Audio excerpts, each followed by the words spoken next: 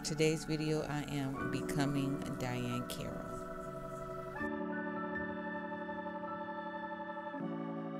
In this video, I'm going to be talking about Diahann Carroll's life, achievements, and her impact on the entertainment industry while I get ready to recreate one of her photos.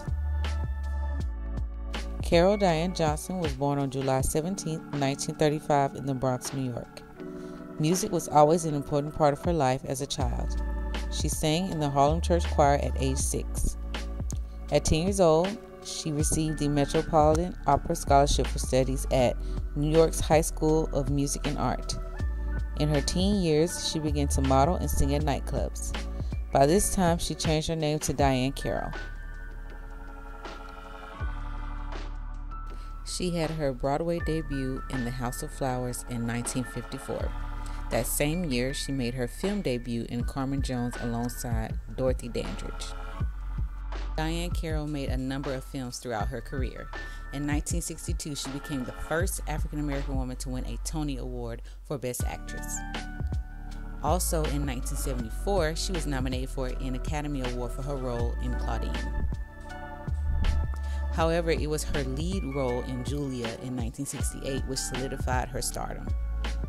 This made her the first African-American woman to star in the series.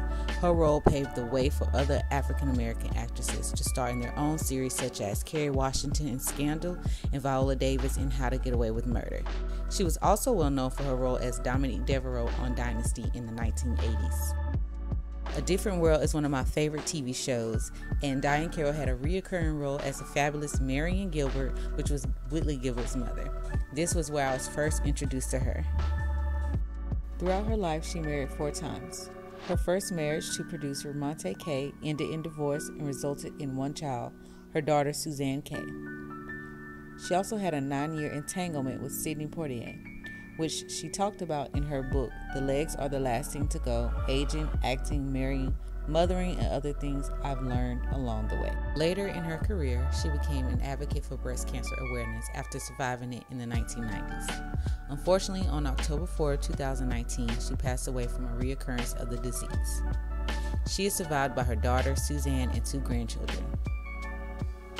Diahann Carroll's accomplishments paved the way for African-American women in the entertainment industry, and for that, she will always be remembered as a legend and an icon.